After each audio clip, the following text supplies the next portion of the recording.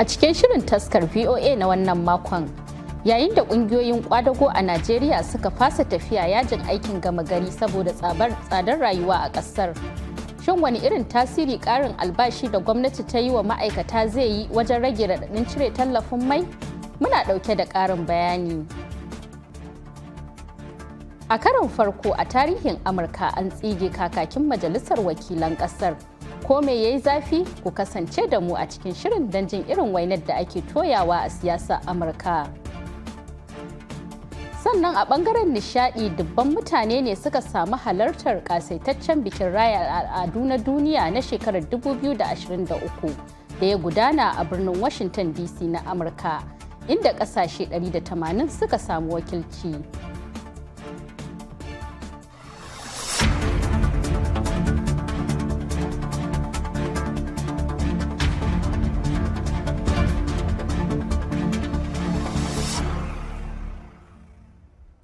Jama'a masu kallon mu assalamu alaikum da fatan kuna cikin ƙoshin lafiya. Zahra Aminu Fage ce ke farin cikin kasancewa da ku a wani sabon shirin taskar VOA daga nan birnin Washington DC. Za mu buɗe shirin na wannan makon ne da batun 'yan ƙwadago a Najeriya. A farkon mako ne ƙungiyoyin ƙwadago a ƙasar suka janye shirinsu na shiga yajin aikin gama gari wanda suka so farawa daga ranar 3 ga watan Oktoba. Ƙungiyoyin sun so tafiya yajin aikin ne sakamakon tsadar rayuwa da ake fama da shi tun bayan da gwamnatin ƙasar ta cire tallafin man fetur. Ƙungiyoyin ƙwadagon sun janye yajin aikin ne bayan sun cimma yarjejeniya da gwamnatin ƙasar, wacce ta haɗa da yin ƙarin naira 35,000 a albashin ma'aikatan gwamnatin tarayya. Kazalika, gwamnatin ta yi alkawarin baiwa iyalai marasa ƙarfi miliyan 15 naira 25,000 a wata na tsawon watanni 3. Ƙungiyoyin ƙwadagon sun dakatar da shirin yajin aikin ne na kwana 30, yayin da za su ci gaba da tattaunawa da gwamnati don ganin an biya musu bukatunsu. Simon Bako Lalon shine ministan ƙwadago na Najeriya, ga kuma abin da yake cewa a game da janye yajin aikin.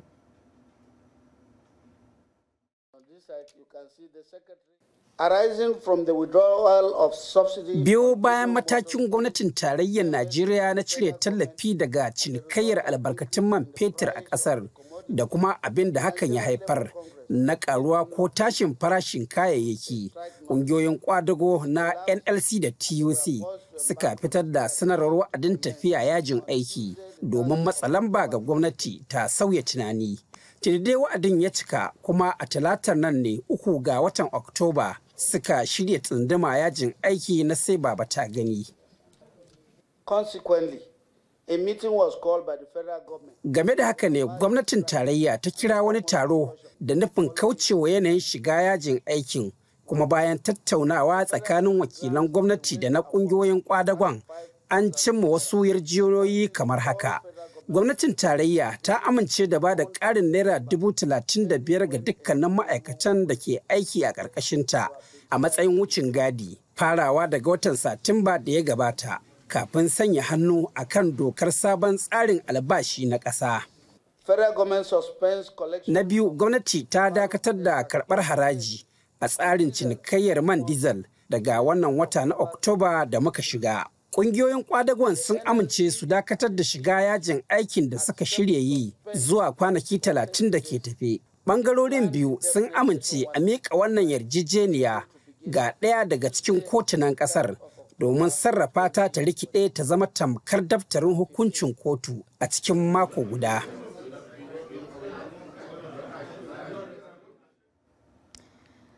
To kowane tasiri ƙarin naira 35,000 a wata zai yi ga ma'aikatan gwamnatin tarayya da za su amfana? Ko wannan ƙari zai rage musu raɗaɗin cire tallafin man idan sun je cefane a kasuwa? Shin yaya waɗanda ba za su amfana da wannan ƙarin albashin ba kuma? Baraka Bashir ta shiga kasuwa a Kano, ga kuma rahotonta.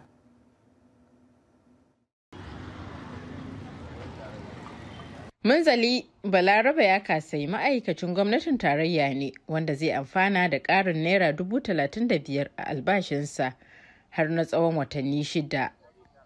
Sai dai a ganin shi yadda farashin kayan masarufi ya yi tashin gwauron zabi a kasuwa, babu wani tasiri da wannan ƙarin albashi zai wa rayuwarsa. kamar yadda aka ƙara mana 35,000 a albashinmu da muke ɗauka, wanda kuma ana magana na tsawon wata 6 ne. In wannan wata 6 ya ƙare me za a yi mana, menene next abin da za a yi? Kamar ni yanzu in ka ɗauke ni albashina in na ɗauka kaso 80 mafi tsoka yana tafiya a fannin siyo kayan abinci, abin da za mu ci mu sha. So kuma ina da 'ya'ya guda 2, ka tuna akwai school fees ɗinsu, akwai rashin lafiya, akwai kuɗin makaranta da ake basu da abin da za su ci in sun je makaranta. So ya kamata gwamnati ta ƙara duba wannan al'amari, saboda maganar gaskiya wannan 35,000 ba abin da za ta canja. Wannan ƙarin albashin dai ma'aikatan gwamnatin tarayya zai shafa, waɗanda yawansu bai kai na sauran ma'aikatan jihohi da ƙananan hukumomi da ɓangarorin masu zaman kansu ba. Hakan ne yasa wasu ke ganin ƙarin babu wani tasiri da zai yi. Ra'ayina akan wannan kuɗi da shugaban ƙasa ya ƙara ma'aikata, ko in ce ma'aikata na federal government, don ba zan ce na ƙasa ba, tunda al'ummar Najeriya na state sun fi ko'ina yawa, sun fi na federal government yawa. So amma ba ta al'ummar wa'inda suke cikin tsauri, suke cikin rayuwa mai tsanani, ba ta su ake ba. Wa'inda suke ɗaukan high salarin su ya fi kowanne yawa, ta su ake yi, ba ta al'umma da suke cikin tsanani ba. So ya kamata a ce al'umma da suke cikin wannan tsanani na other states, na sauran state na Najeriya, an duba su, ba iya na federal government ba. Dr. Abdulnasir Turawa na Jami'ar Dutse da ke jihar Jigawa ya ce wannan ƙari tsadar rayuwa kawai zai ƙara wa al'ummar Najeriya. Shi wannan ƙarin, ko kuma a ce award da gwamnatin tarayya ta bayar na naira 35,000 ga wasu ma'aikata, wannan ba zai warware matsalar da 'yan Najeriya suka samu kansu a ciki ba, musamman in muka duba da cewa wasu tsirarin mutane ne za su amfana da wannan kuɗin. Ma'aikatan gwamnatin tarayya an ka ɗauki yawansa a Najeriya ba komai ba ne, kuma sannan shi kuɗin an sa su a cikin economy ɗin Najeriya, hakan zai sake haifar da hauhawar farashi, wanda shi kuma zai jawo ragowar mutane wata matsala. Su gashi ba su yi benefitin daga shi kuɗin da aka ba ma'aikatan tarayya ba, kuma sannan ga hauhawar farashi zai zo.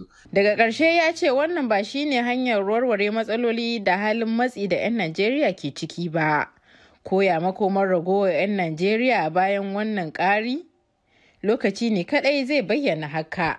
Baraka Bashir, taskar VOA daga Kano a Najeriya. To yayin da wasu suke sukar wannan yarjejeniya da kungiyoyin kwadago suka cimma da gwamnati bisa cewa ƙarin 35,000 a albashi ma'aikatan gwamnatin tarayya ne kaɗai zai shafa. Comrade Abdu Titus Amba, mataimakin shugaban kungiyar kwadago ta NLC, ya ce ba haka lamarin yake ba. Ƙarin albashin zai shafi sauran ma'aikatan gwamnatocin jihohi da ƙananan hukumomi da ma ɓangarori masu zaman kansu. Ya sanar da hakan ne a hira da Alasan Bala a Abuja. A kungiyance, in ka tashi neman abu, ka zana duk ga abubuwa da kake nema. Shi ne ake ce give and take, kuma plea bargain. Shi ne a kungiyance dokan kungiya bada. In kana neman abu, ka sa kana neman 100,000. Ko ba gaske ba ne, sai ka zo ka nema 100,000, sai aka ce ba za a iya baka 100,000 nan ba, amma ga 50,000. Kai hakuri ka kama wannan tukuna mu gan me zai kaya gaba. Ka gan ku ya cancanci ka saurara, don wanda kake yi da shi fa shi ne shi ya dauke ka aiki. Kana da yanci, shi ma yana da yanci, ko ba gaske ba ne. To mun zo na mun duba akasari kusan duk abin da muka nema a yi mana, tsakani ga Allah gwamnati ta yi kokari, ko mutum ya yarda ko ya ki, gwamnati ta yi kokari. Ana misali, shi shugaban kasa shi ya fita da bakin shi ya ce ya yi ƙarin kuɗi na 25,000 cikin sa'o'i kasa da 3, 4, 5 aka samu ƙari. Kagan ku ba a samunta a cikin sauki. Ya ce wata 6 muka ce ba mu yadda ba, ya ce ya yadda, sai ma yadda ta yiwu, ko ba gaske ba ne. Ya ce ƙananan ma'aikata, muka ce waye ƙaramin ma'aikaci, kowa ma ai albashi ake biyan shi, ya ce kowa ma ya karba. Wannan karin wannan watan 10 nan za a biya, kuma za a biya arias na wata ɗaya na watan 9 nan da ta wuce. Jihohi yawanci yanzu mutane ka iya cewa NLC ta yaudare su, musamman ma'aikatan ƙananan hukumomi da na jihohi da wasu ma da ke wato kamfanonuwa masu zaman kansu kuma suna tare da yaudara ba ta taso ba, da ka bari na kwanta. Za su iya ce to dalilin me?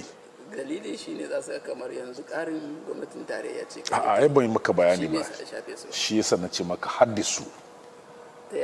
Yawwa, a yarjejeniyar da muka shiga cikinta, dama duk asalinta in za a yi karin albashi gwamnatin tarayya ake zauna da ita ta hitar da tsarin ƙari. Akwai jihohi da na sani cewa sun zauna, gwamnati sun zauna sun ce sun yi ƙari 10,000. Kana sani da wannan ma ma'aikatansu? Wannan yaudara ne shi ma.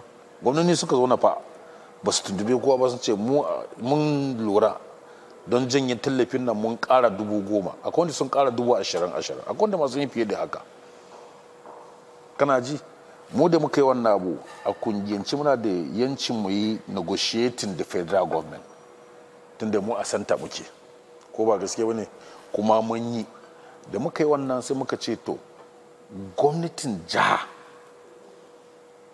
su ma su bi abin da gwamnati tarayya ta yi, abin da aka yi a gwamnati tarayya ta gangara har jiha, ta gangara har kananan hukumomi, ta gangara har ma'aikata masu zaman kansu ba na gwamnati ba. Yana nan a ciki kuma an sa hannu an yadda. Kuma a cikin yarjejeniyar muka yi mun ce a National Economic Council, wanda gwamnoni suna a cikinta, wanda shi mai girma vice president shi ne ke shugabantan wannan Economic Council din, a yi maganan na a wurin so da duk gwamnoni su biya abin da aka yi a tsakiya, federal government kenan, so da su ma jihohinsu su yi irin wannan ƙarin. Madalla, masu kallon mu shirin taskar ne ke zuwa muku daga nan sashen Hausa na murya Amurka a birnin Washington DC. Kafin mu ci gaba ga wannan.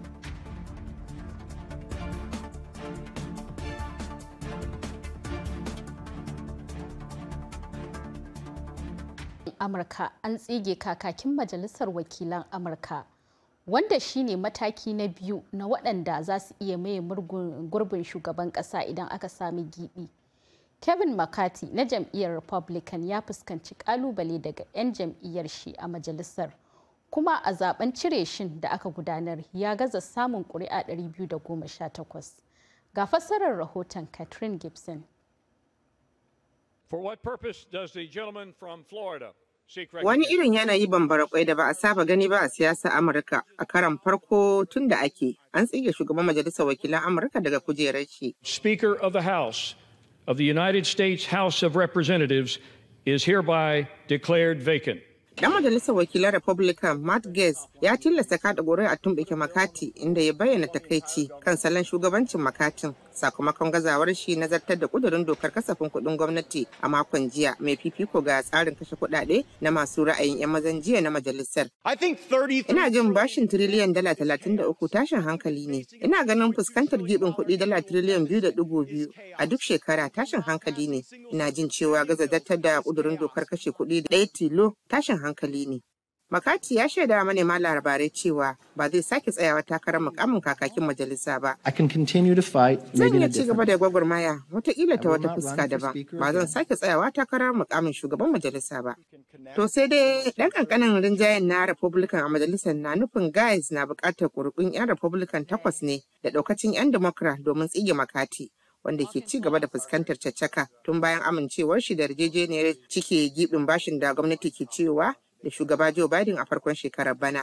Da dama daga cikinmu mun rika roƙon kakakin majalisar. Mun yi ta roƙon shi muna maimaitawa da ya yi amfani da cike gibin bashin da gwamnati ke cewa domin sai ta rage kashe kuɗaɗe da sauye-sauye. Maimakon haka sai ya amince da tsayuwa ga samar da ƙari ga kuɗaɗen da gwamnati ke cewa bashi. Duk da dai mafi rinjayen 'yan Republican sun kada ƙuri'ar ganin Makati ya riƙe kujerar shi. Kana buƙatar yin tunani mai zurfi kafin ka je ka tsoma kanka cikin wata tashina saboda in aka yi wasa to can ɗin za mu dosa muddin muka bar shugabancin majalisar. Ƙuri'un 'yan Democrat ne suka zama tsintsiya maɗaurin ki ɗaya a wajen kawar da Makati.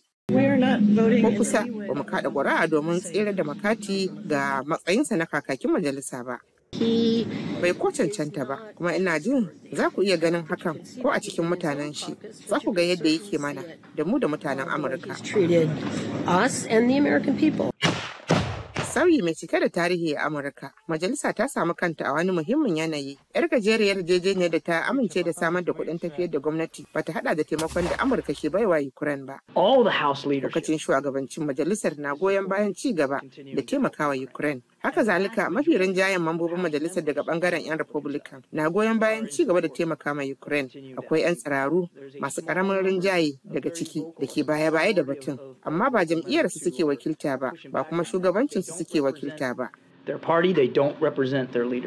A mako mai zuwa ne 'yan majalisar dokokin Amurkan za su kada ƙuri'a domin zaben sabon kakakin majalisa. Shugabannin mulkin soji a Nijar sun yi kira ga al'ummomi a ƙasar da su kwantar da hankalinsu bayan da 'yan ta'adda suka kashe sojojin ƙasar 29 a wani hari a yammacin ƙasar. Cikin wata sanarwa, ma'aikatar tsaron Nijar ta ce 'yan ta'adda fiye da 100 sun yi amfani da bama-bamai da makaman roka wajen kai hari kan sojojin waɗanda suke gudanar da aikin kakkaɓe 'yan ta'adda a kusa da iyakar ƙasar da Mali. Ma'aikatar tsaron ta ce an kashe 'yan ta'adda da dama. Yusuf Abdullahi ya aiko mana da wannan rahoton.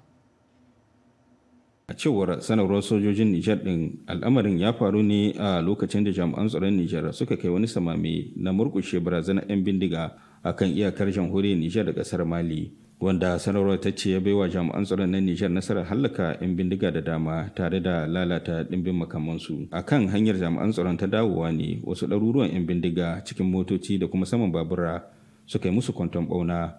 Wannan harin shine mafi muni tun bayan da sojoji suka kwaci mulki a hannun farar hula a watan Yulin da ya gabata. Harin ya kuma biyo bayan wanda ya faru a makon da ya gabata a ƙauyen Kandaji da ke cikin yankin Talibiri, wanda ya yi sanadiyar mutuwar jami'an tsaron Nijar 12.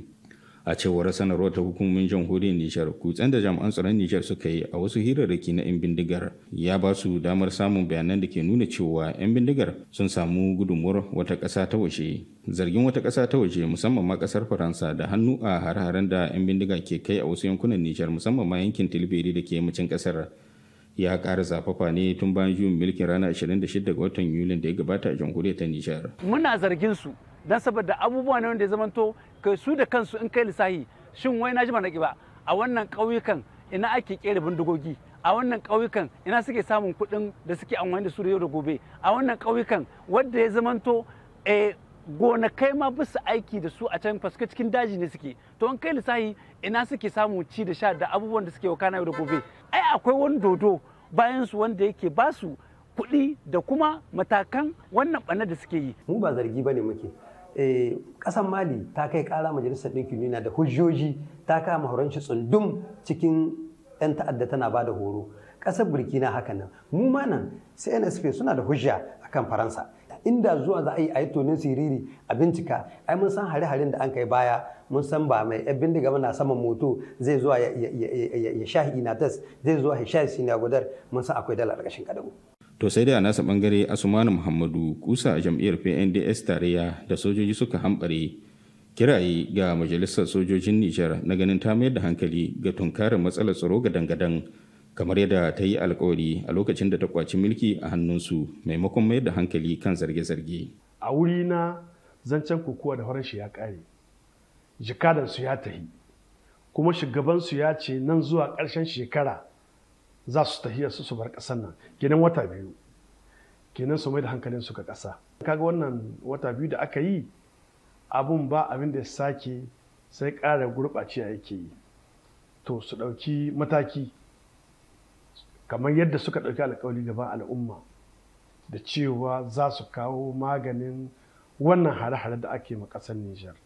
Saboda haka ina ba shugaban ƙasa shawara ya kau da kanshi daga irin waɗannan mutane da bisa hanya na suka ce a yi kaza a yi kaza. Babu ɗan ƙasa na kirkir da ke fatan ƙasar shi ta zan ba ta da tsaro.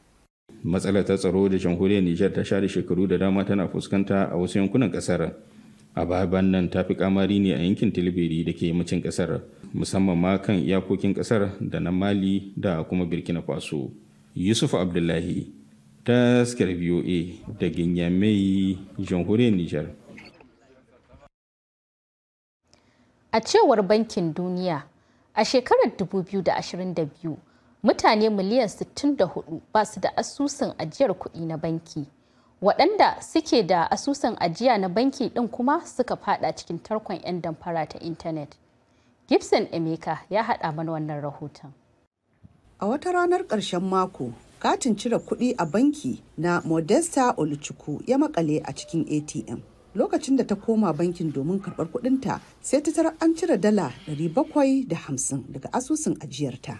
Modesta ta ce bankin ya shaida mata cewa ana ci gaba da bincike akan badakalar, amma har yanzu ba a mayar mata da kuɗinta ba. Na musu bayanin komai, har suka kunna kyamararsu ta CCTV suka kalli komai, sun ga lokacin da na shigo cikin banki har da na kira 'yan sanda a ƙarshen ranar, amma babu abin da ya faru, na kuma rubuta musu takarda. Duk da cewa lamarin ya faru ne tun a shekarar 2017, Oluchukwu bata haƙura ba. Lauyanta Edodage Francis ya ce saboda tsawon lokaci tun da abin ya faru zai yi wuya a samu kuɗinta.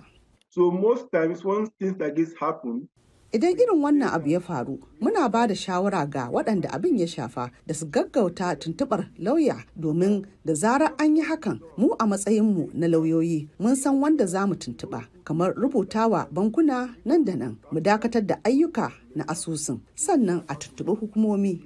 Then we also need to reach out to the authorities. Damfara ta hada-hadar bankuna ta intanet na ƙara zama ruwan dare a Najeriya, a cewar kwamitin bankunan Najeriya da ke yaƙi da damfarar kuɗi ta intanet, Nigerian Electronic Fraud Forum.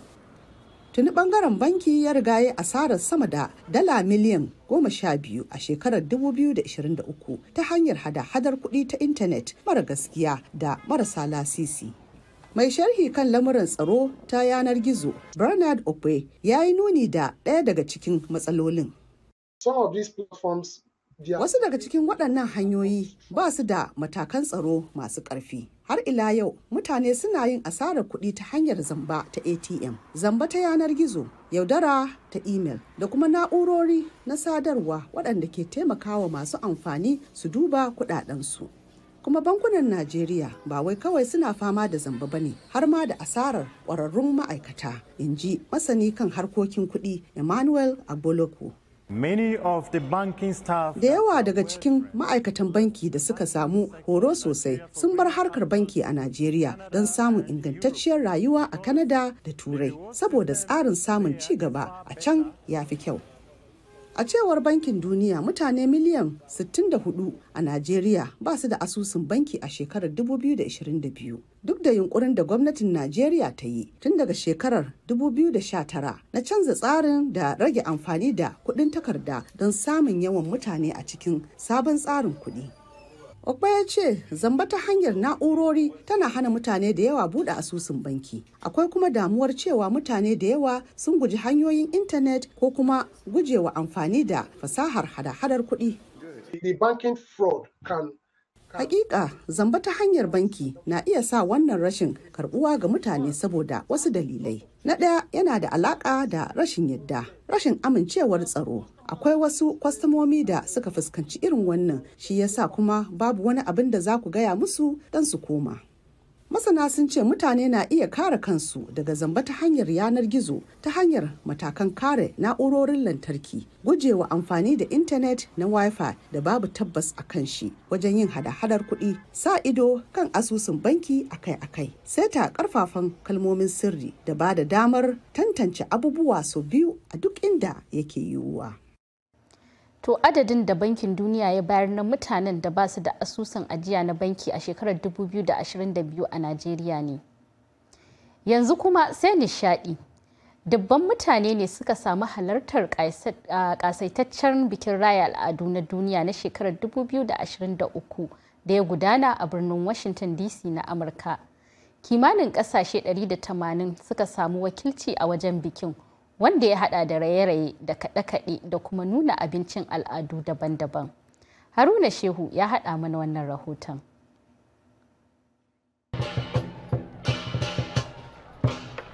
Yadda aka gudanar da kasaitaccen bikin nuna al'adu na duniya na 2023 da kungiyar wanzar da zaman lafiya ta The Art of Living ta shirya a birnin Washington DC na Amurka kenan.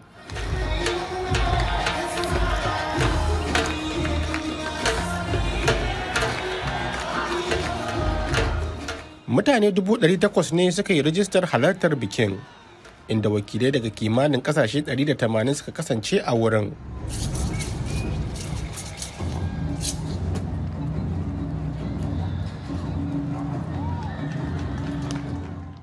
Bikin dai ya kunshi raye-raye da kaɗe-kaɗe na al'adu da kuma nuna nau'ukan abinci daban-daban na al'adun mutane na ƙasashe daban-daban. Daga cikin manyan mutane da suka gabatar da jawabai a wajen taron dai akwai tsohon babban sakataren Majalisar Ɗinkin Duniya Ban Ki-moon da kuma tsohon shugaban Najeriya Olusegun Obasanjo. Shugabannin dai sun nuna muhimmancin irin wannan biki wajen kawo haɗin kai da zaman lafiya a tsakanin al'ummomin duniya. Wannan zai taimaka matuƙa wajen kawo zaman lafiya da ƙaunar juna a tsakanin mutane masu al'adu daban-daban da kuma ƙabilu daban-daban a faɗin duniya. Abin ya matuƙar ƙarfafa mini gwiwa. Na daɗe ban ga mutane masu harsuna daban-daban sun haɗu kamar haka ba, suna magana da yare guda. Dukkanmu mun zama ɗaya.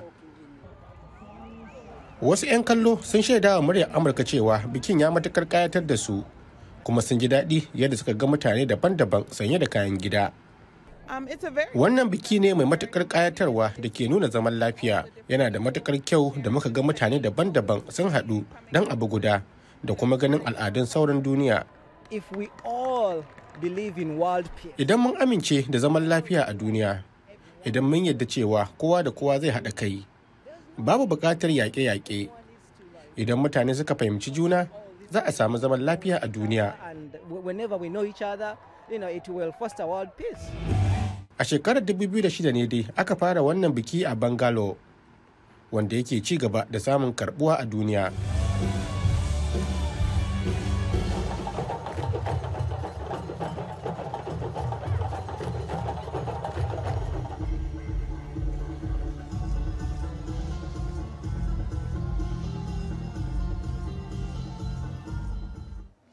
To masu kallon mu a nan kuma muka kawo ƙarshen shirinmu na wannan mako, sai kuma mako mai zuwa idan Allah ya kai mu za mu kawo muku wani sabon shirin taskar VOA. Domin sake kallon wannan shirin da ma sauran shirye-shiryenmu na baya, sai a ziyarci shafukanmu kamar yadda suka bayyana a cikin talabijin ɗinku. Muna godiya gare ku masu kallon mu da ma dukkanin waɗanda suka taimaka wajen haɗa wannan shiri har ya zo gare ku. Zahra Aminu Fage ce daga nan birnin Washington DC nake cewa mu kasance lafiya.